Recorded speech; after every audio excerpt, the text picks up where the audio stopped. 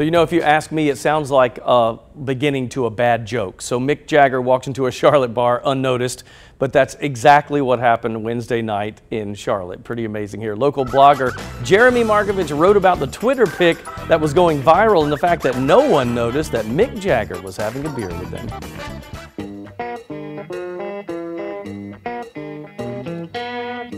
So Jeremy, everybody sees this photo on Twitter, but you took it to a new level, my friend. Tell me about some of the research you did on this Mick Jagger photo. Well, I woke up in the morning, I saw the picture, and I said, well, what's up with everybody else in that photograph? Nobody is paying attention to Mick Jagger. Like, you would think that's a thing that would happen. So I started trying to track down people who were there. People who were there were like, we didn't even know until this morning that he was there. So then I called the bar owner up, and the bar owner was like, I didn't even know until this morning that Mick Jagger was there.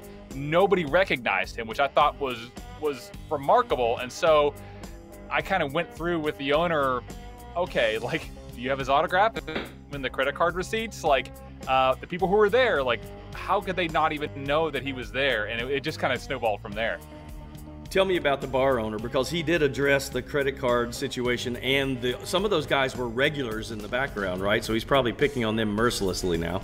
Yeah, that was the thing. I was like, I don't want to make fun of them. I would feel terrible if it was me and I missed Mick Jagger. And he was like, no, make fun of them. Please make fun of them. That's all I've been doing all morning long.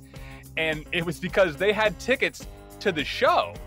And Mick Jagger is 5 feet away from them, and they don't even recognize him. Now, he's wearing like a black getup and a hat.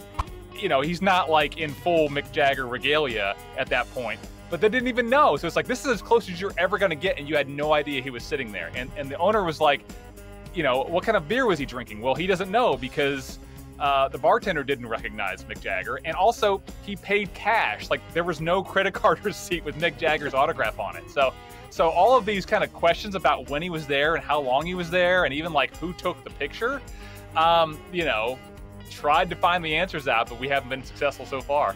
Well, Jeremy, you have made my week, my friend, because I looked at this and said, you have got to be kidding me, and you said the same thing. So thanks for your time today.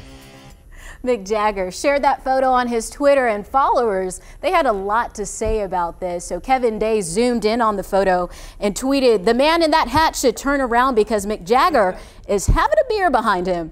Another user responded and said the guy in the hat was actually his buddy. He said he called to tell him the news. Daniel Newman, who in Charlotte, North Carolina is going to believe Mick Jagger is at the Thirsty Beaver Saloon? Celebrities can walk around the East Coast with no problem because nobody believes it's actually them. And then another user wrote, did the bartender even notice that you are you? It's funny because, so I asked him that. He said he talked to the bar owner about that. He said, well, our bartender that particular time frame of that day was very young. Probably didn't know what Mick Jagger looked like. And that was probably part of the problem. But I think it's so funny that if you look at the groups on either side of them, they're involved in their own conversations, but Mick's looking at the camera, you know, drinking a beer. He's just chilling. Yes. Just chilling without a care in the world. I bet those folks are kicking themselves right now because they could have met such a big celebrity. You know what I was thinking? What? I was in Charlotte Wednesday night.